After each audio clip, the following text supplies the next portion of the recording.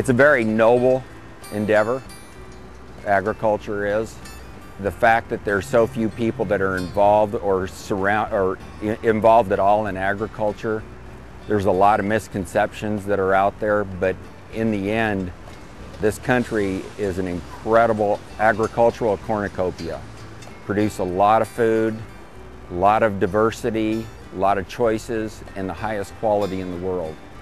And I'm very, very proud to be a part of that world. A healthy dairy cow is a lean animal, and prior to being milked has a very full udder. And we like that udder to be square, well balanced, hung well off the ground, and we like a nice shiny coat on it. One of the biggest jobs that we have is to evaluate reproductive status in the cows. And the reason reproductive status is so important is that a cow will only continue to produce as long as she gets pregnant.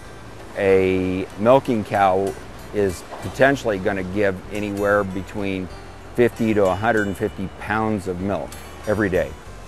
And to do the math, you take the pounds divided by 8.5, and that's how many gallons they'll produce. I usually start around sunrise and start with our pregnancy diagnosis, checking cows' reproductive status. Then we will look at any sick cows that need to be evaluated, that they need my expertise on. A lot of times then we'll meet with the dairymen, go over how the herd is going, any significant changes throughout the month. Look at some records, do some analysis of the records, make sure that everything's going smoothly, make any recommendations or changes that we need to as needed.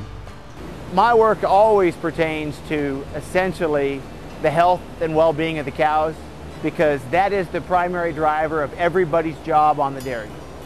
We use antibiotics to treat sick animals, but we don't use antibiotics in the production of milk.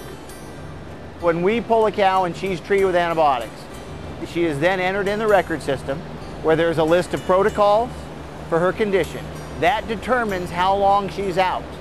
So the computer will not allow us to put that cow back into the milking herd. It'll flash. So if she's on an antibiotic that requires that she be held for 7 days past her last treatment, she cannot be put back into the herd, because when they go to put her on the records, the computer will flash. It won't allow her to come back into the herd. I feel that our milk is very safe. Every load is tested for antibiotics every day. Any load that tests positive for antibiotics is immediately dumped. It does not enter the food supply. Further testing is done to look at the levels of antibiotics, and then an investigation would follow into the herd as to how that happened. Watching a dairy be successful, to see a family who is really working hard prosper, animals that are very healthy, very productive, and to realize that people are drinking a top quality product that's being sold to them. That's the best part.